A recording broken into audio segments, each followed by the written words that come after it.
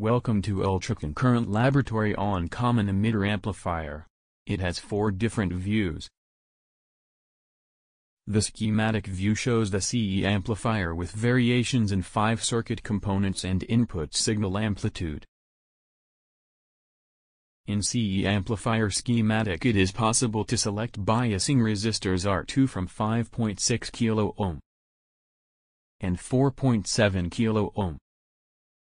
RC can be either 1 kΩ or 2.2 kΩ, RE- can be 0 ohm or 50 ohm, and coupling capacitor CC can be either 0.1 microfarad or 0.01 microfarad. It's also possible to select one of the 3 similar make BJTs. RE- indicate the amount of emitter degeneration resistor not bypassed by the capacitor CE. Input signal amplitude can be either 0 volt or 10 mV or 20 mV at frequency of 20 kHz. This will result in as many as 48 different CE amplifier circuit combinations. The circuit view shows the real-time implementation of common emitter amplifier on the breadboard. The LEDs indicate which combination is being in action at the given time. The digital ammeter display the collector current of the amplifier circuit. Oscilloscope view shows the time response of the amplifier for input sine wave. Oscilloscope indicate frequency, amplitude, and average voltage of the output signal. Bode diagram view shows frequency response of the common emitter amplifier. The magnitude and phase plots will help to know the CE amplifier mid-band voltage gain, bandwidth product, gain margin, and phase margin. Many important circuit concepts can be visualized in this laboratory. Let's observe the effect of component values on the amplifier biasing. Collector current is independent of RC as long as BJT remains in active region as verified by changing RC from 1 kΩ to 2.2 kΩ. Observe the collector current remaining almost same for different values of RC.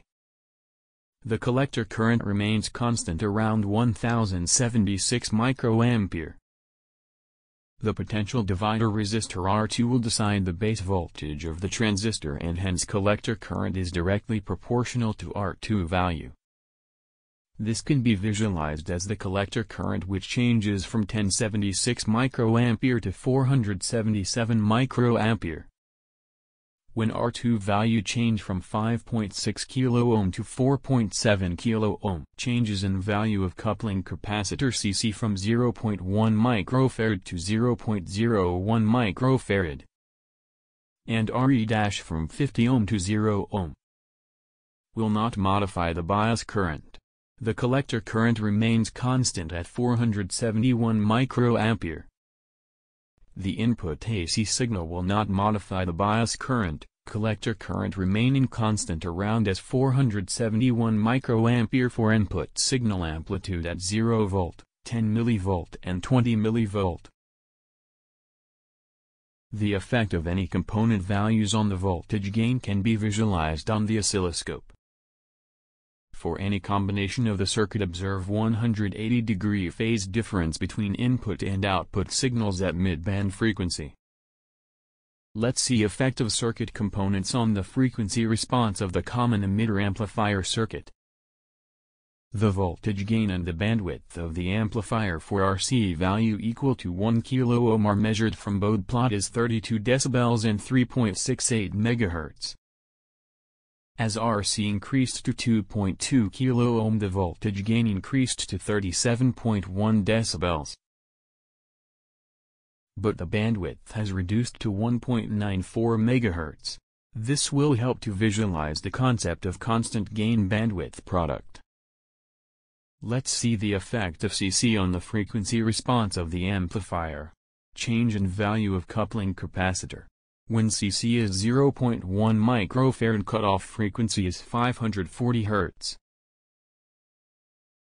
When CC is reduced to 0.01 microfarad, will increase the cutoff frequency to 3.6 kHz. but mid-band voltage gain remaining constant around 36 to 37 decibels. Let's see the effect of RE- on the amplifier response. With RE-0 ohm the maximum voltage gain is 37 decibels. As the RE- value is changed to 50 ohm the amplifier gain reduces to 28 decibels. However, as RE- doesn't affect the dominant pole of amplifier, the bandwidth will remain constant at 1.98 MHz. You could subscribe to LabsLand and perform all 48 different combinations and understand the CE amplifier concepts thoroughly.